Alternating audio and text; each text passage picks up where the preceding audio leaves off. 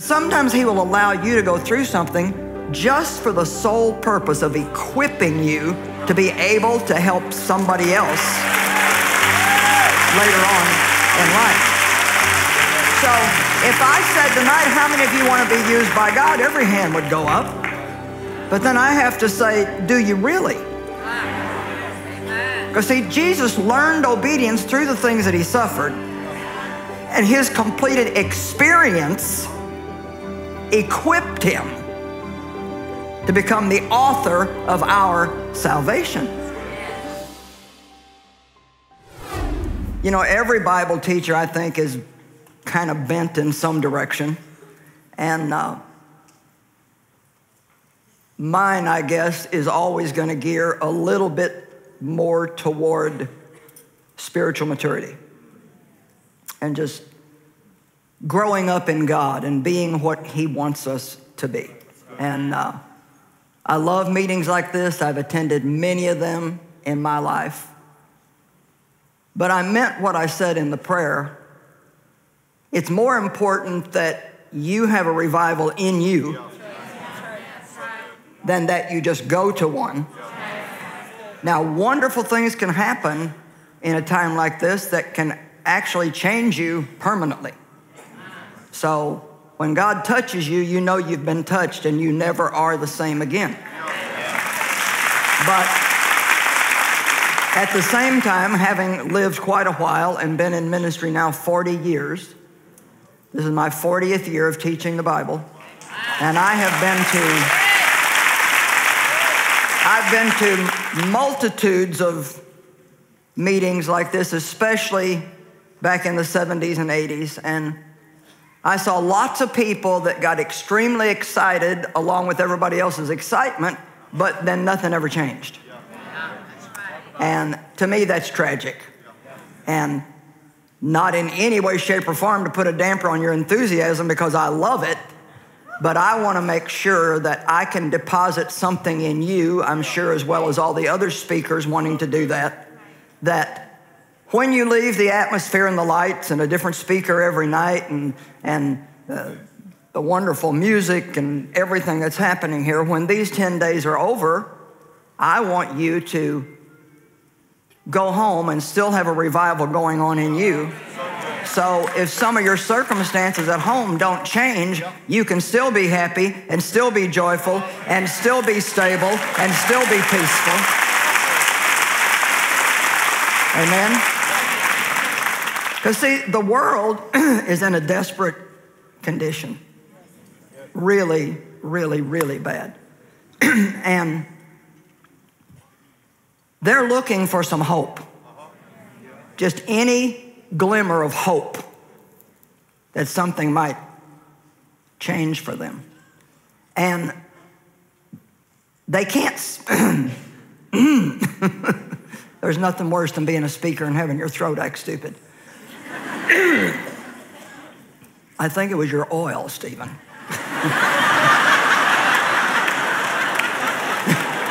He made me smell the oil, and now it all went from here down to here.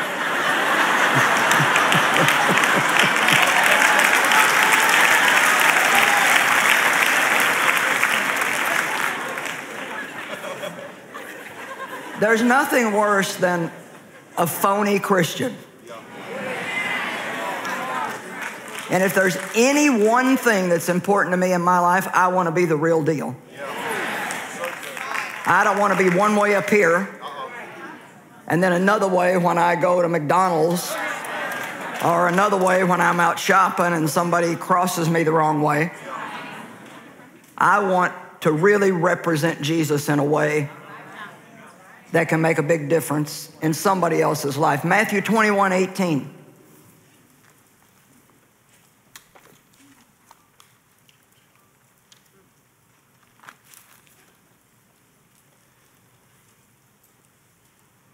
In the early dawn the next morning, as he was coming back to the city, he was hungry. Jesus was hungry. Can I tell you, the world is full of hungry people. There's hungry people where you work, and I'm not talking about physical hunger. I'm talking about they're hungry for joy. They're hungry for peace. They're hungry for hope. They're hungry, many of them, for some reason to even want to stay alive. By the way, a special hello to all the people at all the other locations. We don't want to forget you. We're glad you're there. Amen. And all the people watching online.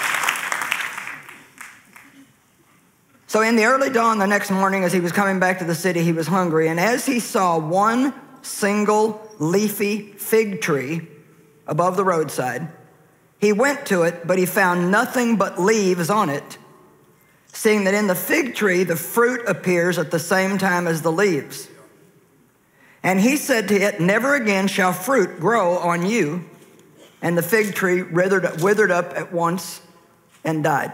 Now, I used to feel sorry for that fig tree. I thought, well, that's kind of bad to get cursed just because it wasn't the season for fruit. I kind of felt like, well, it wasn't the fig tree's fault, but it didn't have, what Jesus wanted. But God has given me one of the best lessons out of those messages, and something that I love to share on. You see, that fig tree was like a lot of Christians. It had leaves but no fruit. Even Adam tried to start out with leaves, and it didn't work for him either.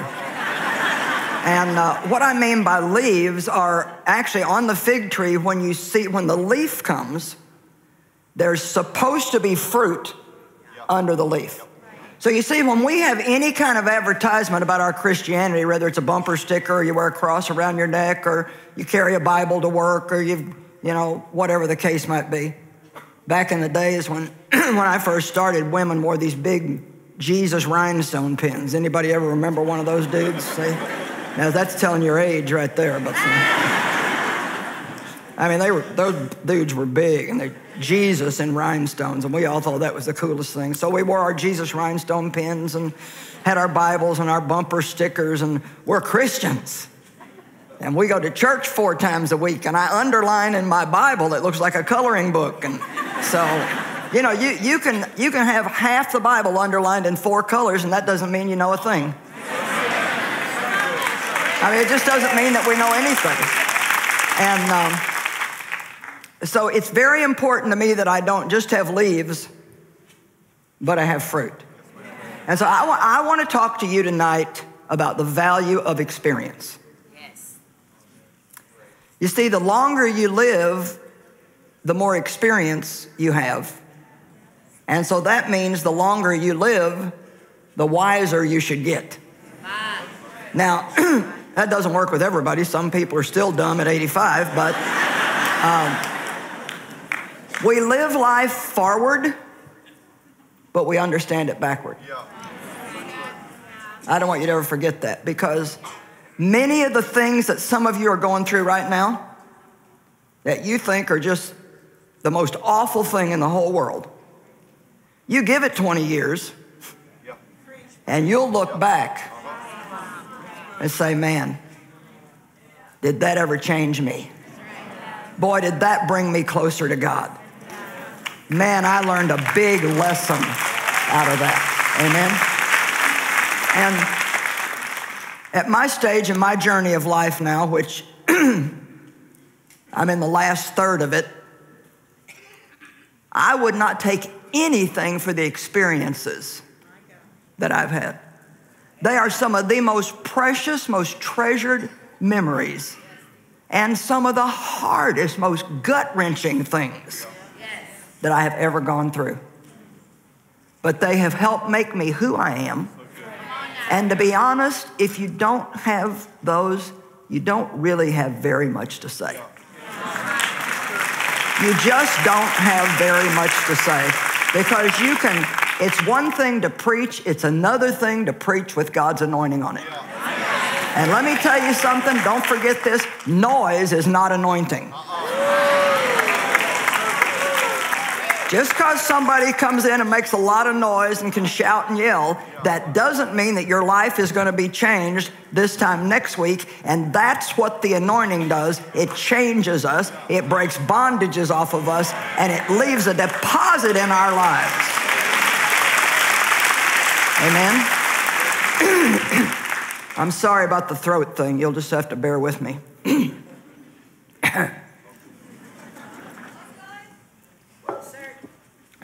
You'll listen to me in between the throat clearing.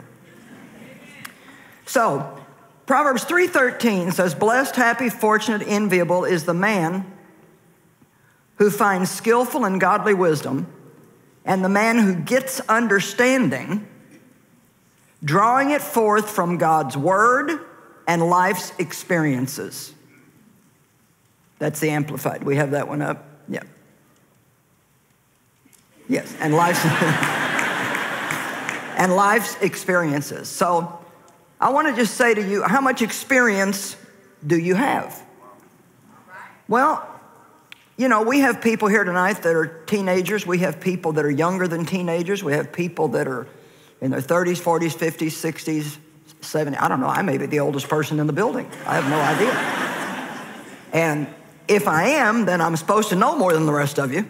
Now, that doesn't always work, but chances are if you're 20 and I'm 73, I might know a few things that you don't know. That's right. And one of the things that we need today desperately is we need the younger generation and the older generation to work together because here's what we have.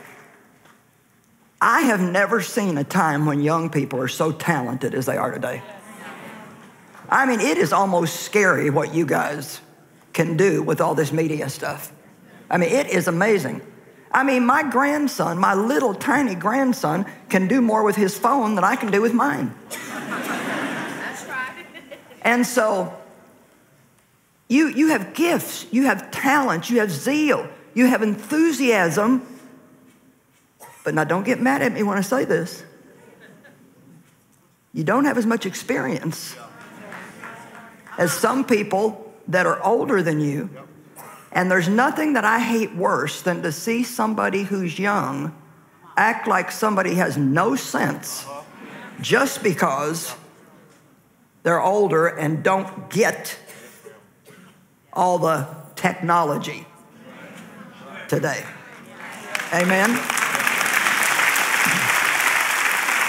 I'll tell you the thing that impressed me about your pastor the first time I met him, and I don't even know if you remember this, Stephen, but we were in Australia at Hillsong.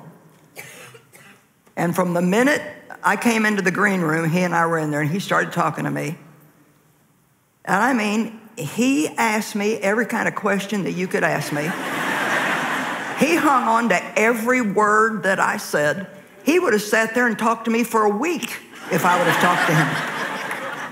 But you know what that said to me? This is a young man that's not full of himself.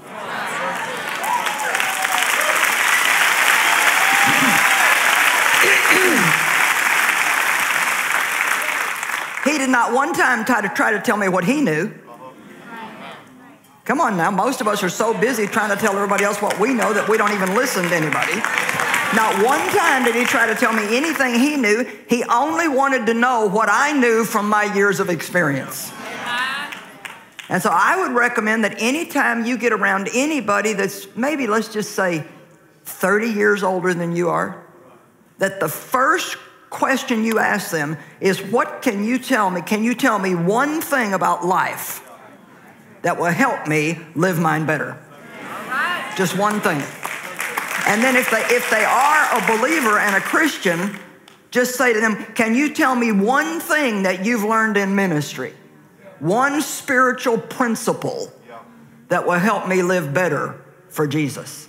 I tell you what, if we can get together, if we can get the wisdom together with the gifts, whoa, watch out, devil, because the revival will be on.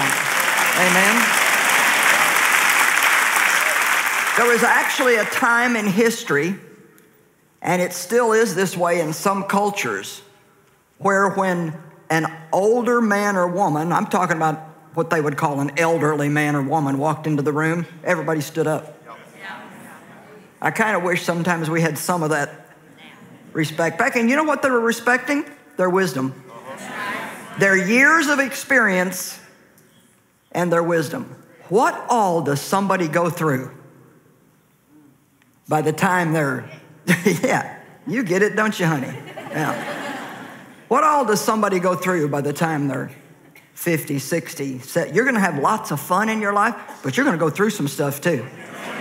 Amen. And if you got personal revival in you, you'll make it through. You know, the Apostle Paul said, I've learned how to be content. I've learned. There's pain in that word. I've learned. I've learned how to be content. It wasn't something that just got downloaded into him from a new program. He learned how to be content. You know, when the Apostle Paul said in Galatians 2:20, it's no longer I that live, but Christ that lives in me. That's such a great statement. Do you know that that was 20 years after his conversion? Wow. It's very difficult to say that a week after you're born again. You might be able to quote the scripture, but to mean, to mean it is another thing entirely. Now, I have way more message than I've got night, and I pray that God will really help me bring across to you some of the most important things. Because one of the things that I want to share with you is how what I thought was important when I was 30 and how utterly unimportant it really is now. Amen? Just how ridiculously unimportant it is now. In Deuteronomy 1:13, Moses couldn't handle everything by himself, and he was about to anoint some helpers. And he said, choose wise, understanding, experienced, and respected men according to your tribes, and I will make them head over you. You notice that he did not mention talented? He didn't even mention talented or gifted. He said wise, understanding, experienced, and respected. You know why I think a lot of times we just ruin somebody because they've got talent and we put them on a platform and they have no spiritual maturity and they cannot handle the attention, and it just absolutely destroys them, and they end up making a fool out of themselves and doing damage to the name of Christ. No wonder the Bible says, do not promote a new convert. Let's trust God with the timing of when he selects to use us. Is anybody in for that tonight? Maybe, just maybe, and I don't know, this may not be the case at all, but just maybe if you're out there tonight and maybe you wanted to get picked for something in the church and you didn't get picked, what do you do when God doesn't pick you? You trust God. You trust God that it's not time yet, it's not right yet, and you might even be willing to think, maybe I'm not ready. Because see, when we think we're ready is not necessarily when, oh, let me tell you, when God spoke to me about the ministry that I was going to have, I thought for sure I would fall out of bed the next morning and be traveling around the world. You know, yea, I say unto you, that can sound really exciting. Oh, yes, in due time, at the appointed time. What is that? Nobody knows what that is. It's like until God's good and ready. And so for 6 years, I taught a home Bible study that had 20, 25 people, and maybe if we got blessed, 30. And I did that for 5 years, not 5 days, not 5 weeks, not 5 months, 5 years, did not get paid for it, had desperate financial needs. People would come and enjoy the party and leave, and I'd have to clean the mess up. And in the midst of all that, God was teaching me or trying to teach me a little something about attitude and servanthood. Come on now. And I remember just a couple of things that happened, and I'm just going to try to be really practical with you. I was just learning about faith back then, and boy, we just all thought we were going to believe God and get everything we wanted because we were part of the Word and faith movement, and you know, whatever you believe for, you'll get. And so I didn't have the slightest idea what to really use my faith for. And so I was always trying to use it for things, stuff that I wanted, or promotion that I wanted, or I believed God for Dave to change, and that didn't work.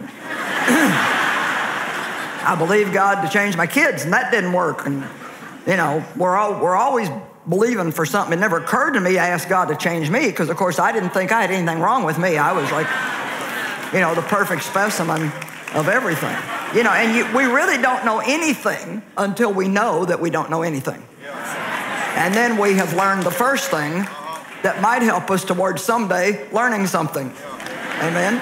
So, just a couple of stories. I want to kind of show you how you'll stay at a place and God will test you in that place.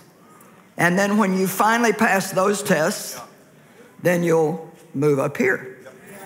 And then you'll go through tests on that level. And then when you finally pass those tests, now, sometimes we're not real smart about this test passing thing.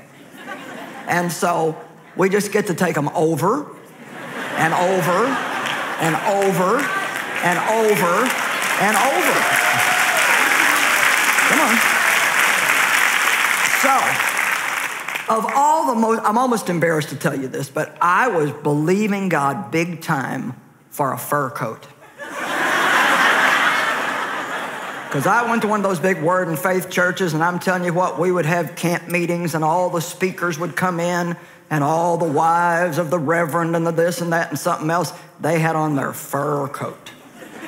And man, I just thought if you had a fur coat, you were in with the in crowd. You were in. And so I was believing for a fur coat. And one day my neighbor came over. She was a Christian girl that went to my church, lived right next door to me, and attended my Bible study. And I loved her with the love of the Lord, but I didn't like her. How many of you know about that? Well, I love you with the love of the Lord. Whatever that is, I don't know what that is, but I've decided I can do without a lot of it. And so I really just didn't like her. She just downright annoyed me. And the minute that I opened the door, I mean, I could tell without her saying a word that she was extremely excited. And I'm already thinking, ugh, you know. And she had this big box in her hand, and she said, "You are not going to believe what God gave me. You are not going to believe it." And so she came in, and she opened this box, and it was my fur coat. My fur coat. And I tell you what, I honestly thought, the angel brought that to the wrong house. I mean, I'm telling you, I thought there is no way that God gave her that coat. Because she's not nearly as spiritual as I am.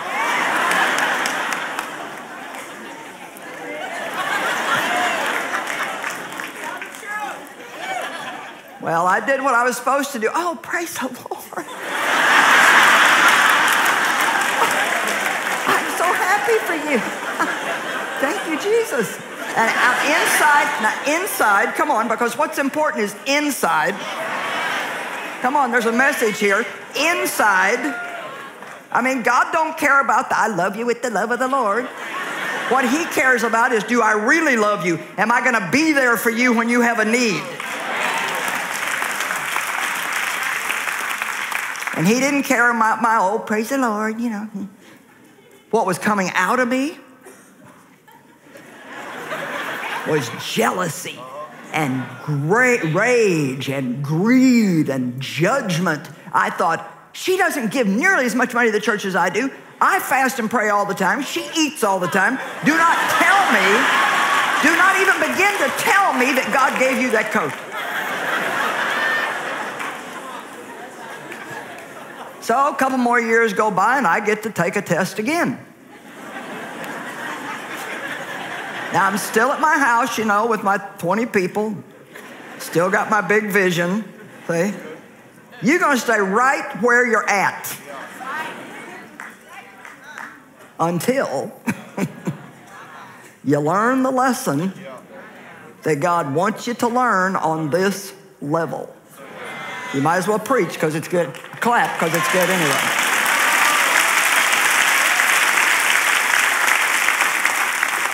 And I think my throat is finally okay, so now you're in for trouble.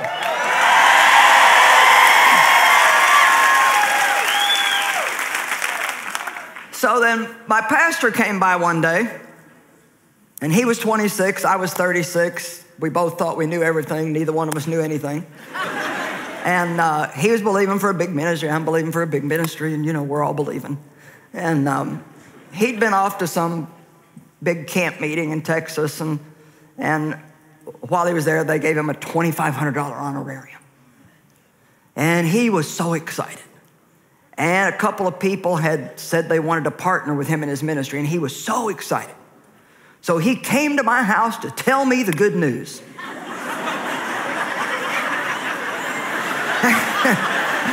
How many of you know sometimes you just don't want to hear somebody's testimony?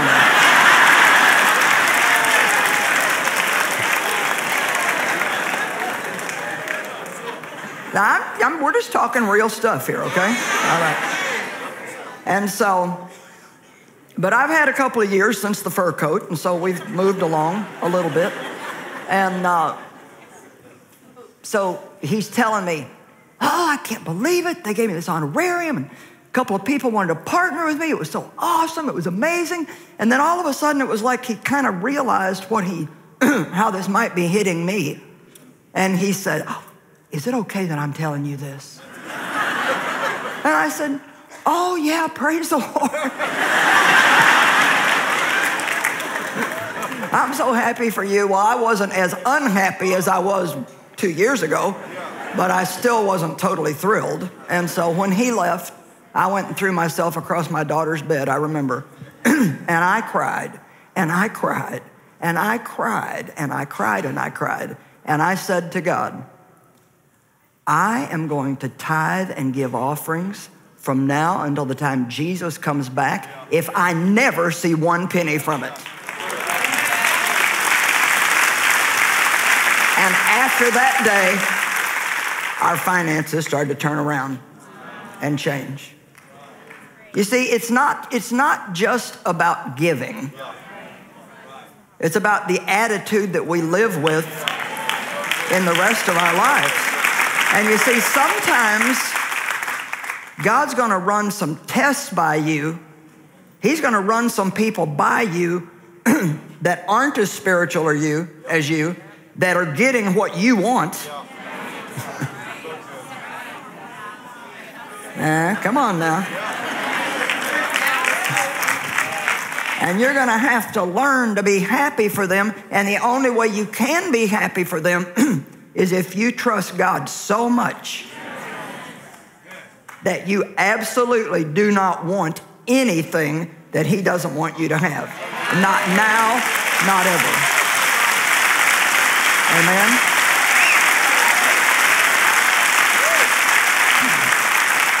I don't pray anymore for God to give me what I want. I pray that God will give me what I can handle. And I pray, God, please don't give me anything that's going to make me think I'm more important than what I am. Please don't give me anything that's going to ever take me away from you. And please don't and if I try to get anything that's not your will, slam the door in my face. Amen. Now, the Bible says that although he was a son, talking about Jesus in Hebrews 5, 8, and 9, he learned active special obedience through what he suffered. Now listen to this, verse 9. And his completed experience, Hebrews 5, 8, and 9, making him perfectly equipped, he became the author and the source of eternal salvation. Wow. In other words, you might have a calling, but you need to be equipped with some experience. A lot of people have a gift that can take them somewhere, but they don't have enough character to keep them there once they get there. And so, I want to say something to you, and I want you to remember it. Don't be in such a hurry about getting what you want and going where you're going.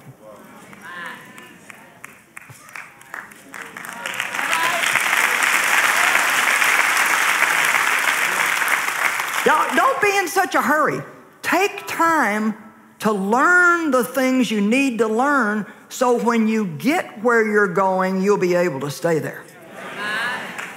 And not just get somewhere and then lose that place. There were so many things that I had to go through, and I had cancer 25 years ago. I was betrayed by friends. I was attacked by the media.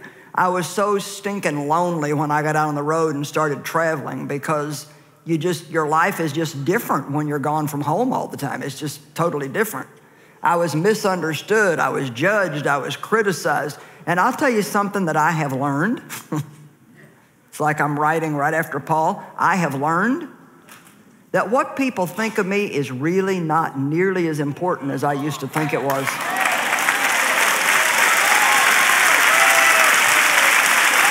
I mean, it just really doesn't make all that much difference. Because you know what? Haters are going to hate.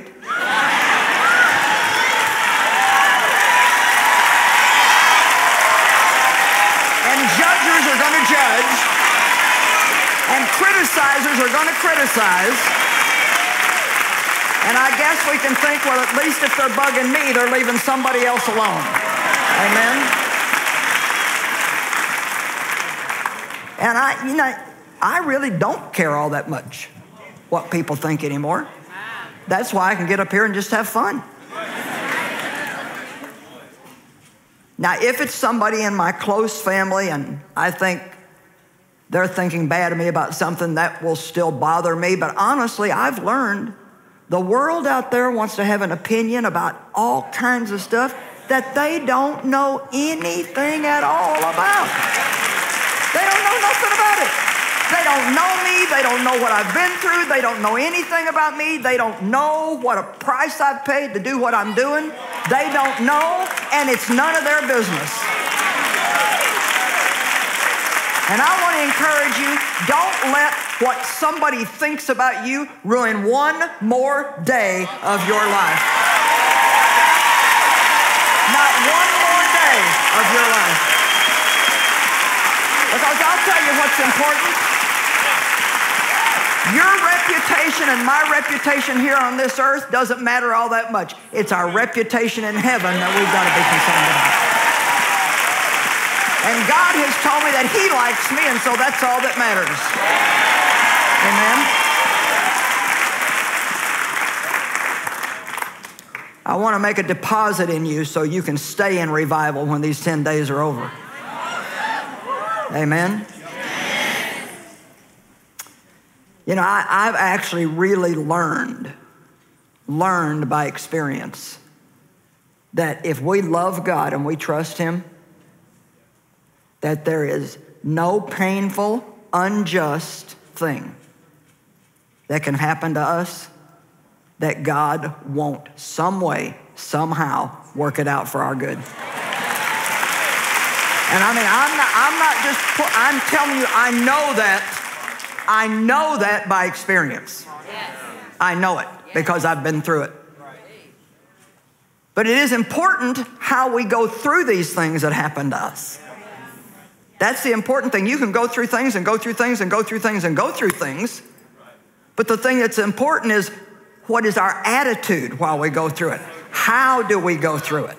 Amen. I'll just, a story comes up in me. We were on a big television station one time, once a week. And I was just getting started in television, and the station was doing really, really, really good. And they called and said they were canceling our time. Well, we've got a contract. Well, that didn't matter. They decided they were going to do some kind of program change, so they were canceling our time. Well, it was devastating to us because it was a good station. It was bringing in some income, which we desperately needed. And so, man, you have a temptation when somebody does something that's unfair to you. Oh, man. It's just so hard, and I was upset about it. I was in church one night, and they were receiving an offering, and I felt like the Lord said, put that station in the basket as an offering. In other words, I couldn't physically put it in there, but he wanted me to like give that to him. Give it to him. Okay. Well, long story short, now I'm on that station every day and have been for a long time. And they came back to us and wanted me to come on every day. I'm telling you what, you keep a good attitude and the devil cannot steal from you. Did you hear me? If you keep a good attitude, I said the devil cannot steal from you. Amen? Now, most of you know, if you know much at all about my ministry, I'm a little mixed up about that clock. It started saying I had 20 minutes. Now it says I have 41. What is that telling you? Huh?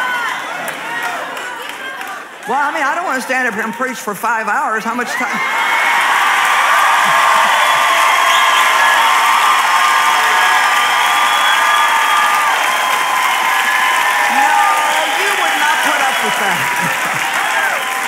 Anyway, now I forgot what I was going to tell you. It's almost there. I'm having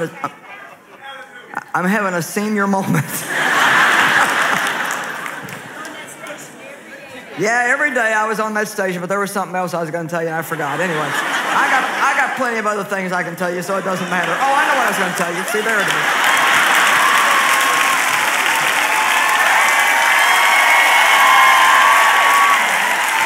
I still got it. It's just a little slower. So, and so, you all know that, most of you know that I was abused when I was a child.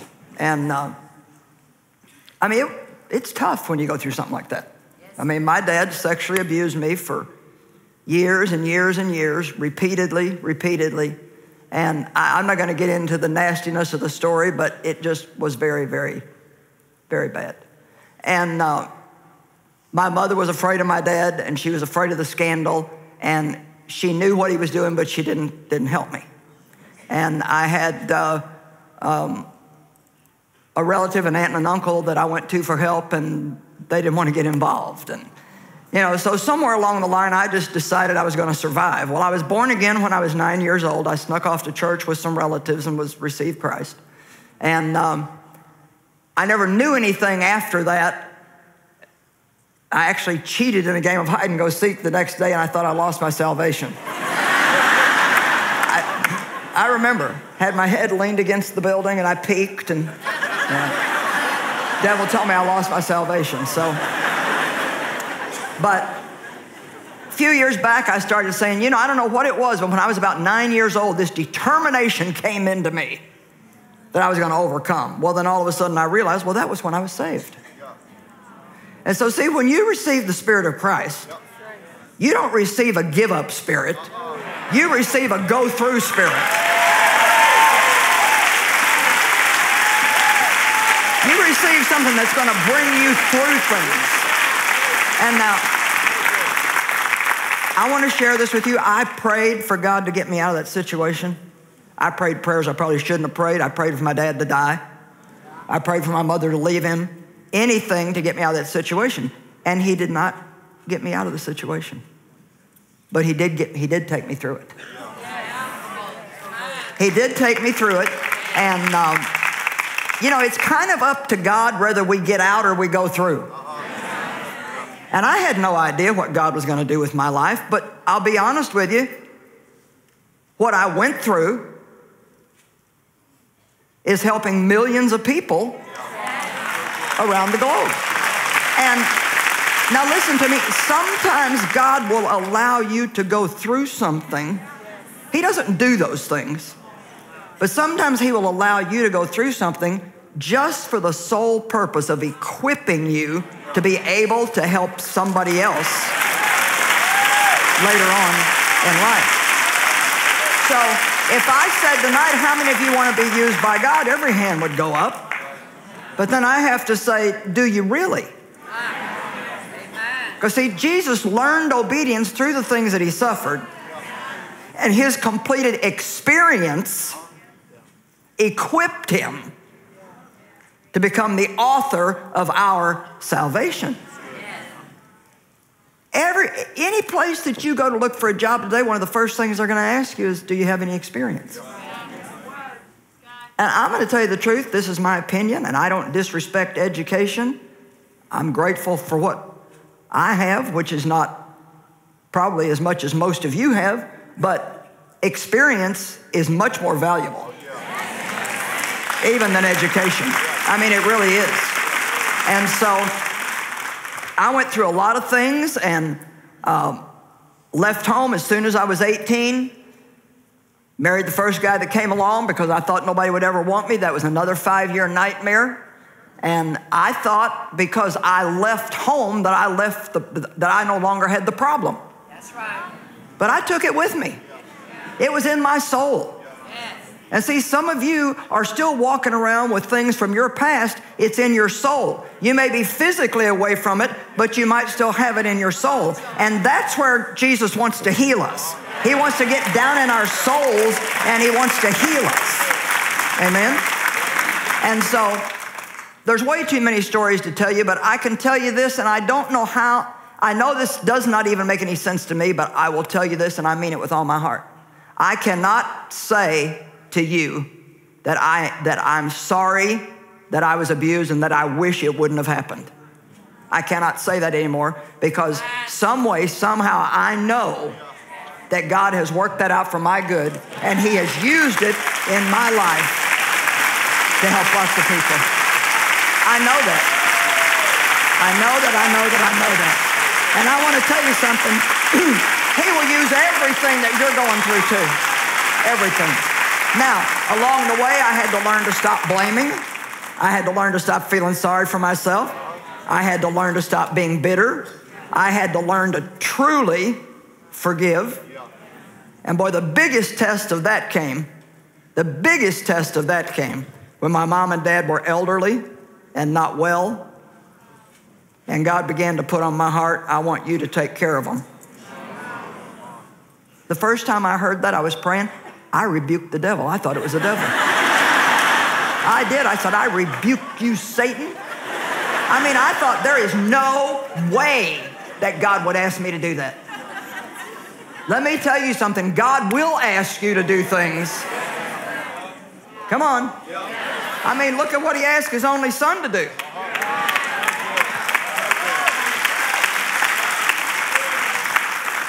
So here again, long story short, after much wrestling with God, we brought them to our city. We put them in a nice little house, got them a car, had somebody mow the grass, got the groceries, did everything. When they got older and older, we put them in nursing home care.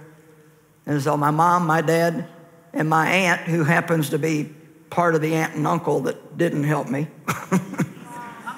I now have to take care of her. And so between my mom and my dad and my aunt, we've now been paying nursing home bills for 15 years for people that all hurt me. But now let me tell you something. My dad received Christ as a result of us reaching out to him.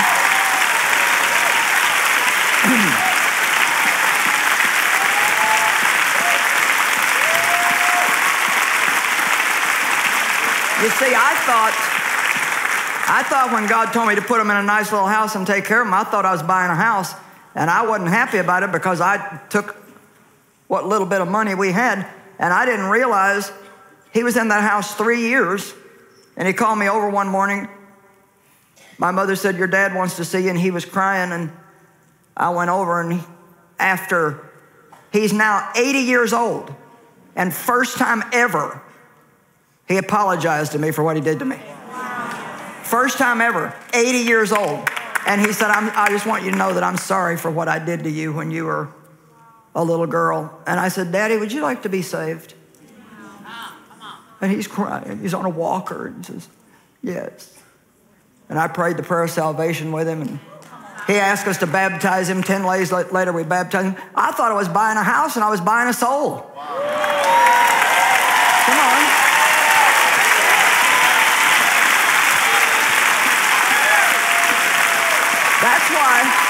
That's why God wants us to be generous with what we have.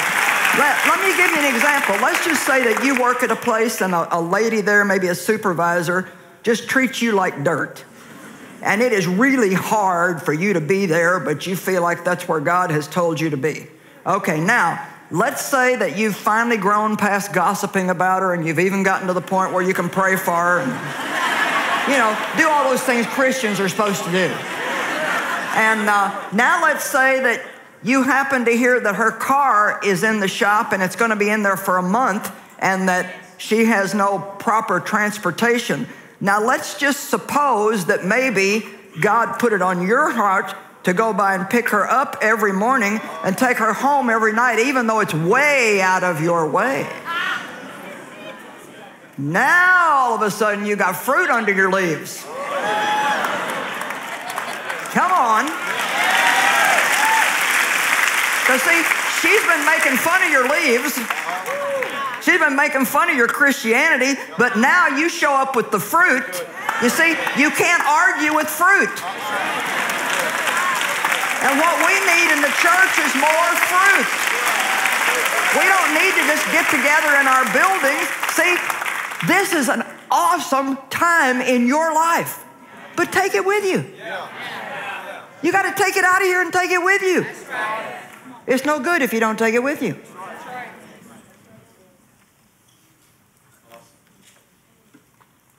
Psalm 105:18. I have to show you this scripture. Maybe you have to have gone through a few things to get this scripture, but I love it. I wish I knew what was going on with that clock, but I just don't know what I'm doing.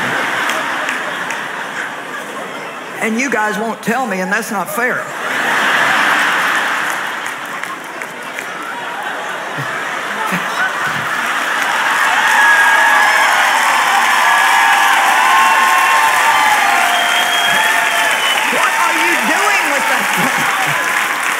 Is that how long I've been preaching? Or how long I have to go? Is that how long I've been preaching? Thank you. All right. My gosh. Okay, how many of you know the story of Joseph and what all he went through?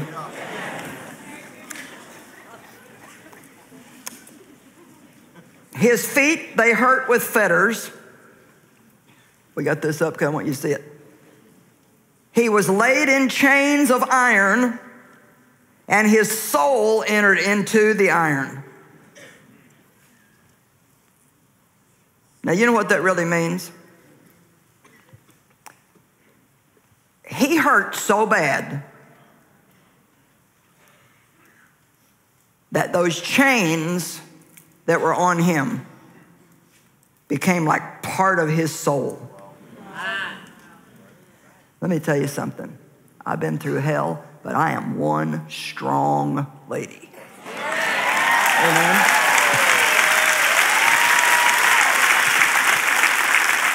And that's what we need.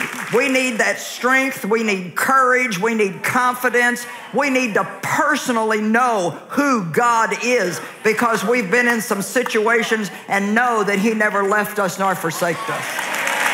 Amen. You can't know God through your preacher. You can't know God through listening to somebody's CDs. You can't know God through having somebody's books or CDs. You gotta hang on to God in your midnight hour when it's nobody but you and Him. Amen.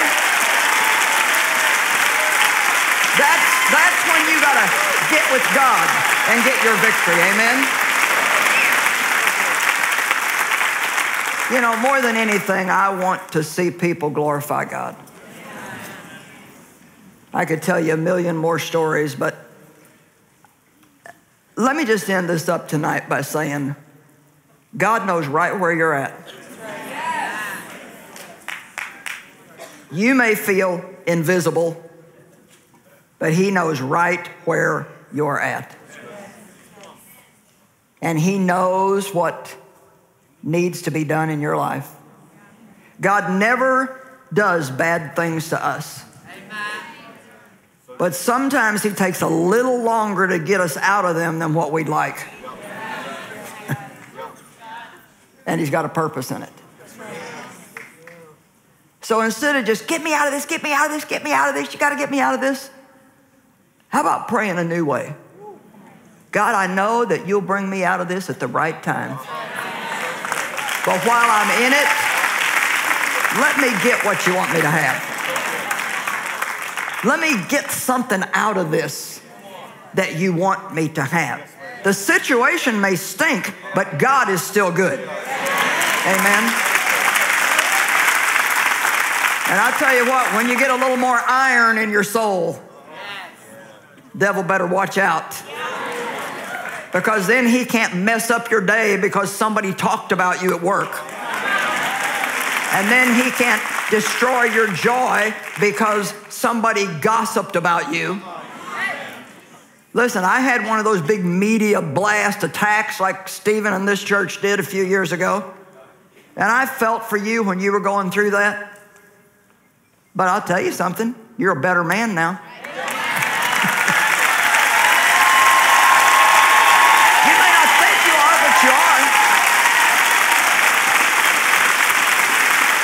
Because I'll tell you one thing, the next time it happens, if it does, you won't care nearly as much.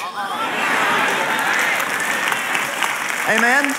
And then you'll get to like me, I would not even take my time to read that junk. I don't read it. I don't look at it.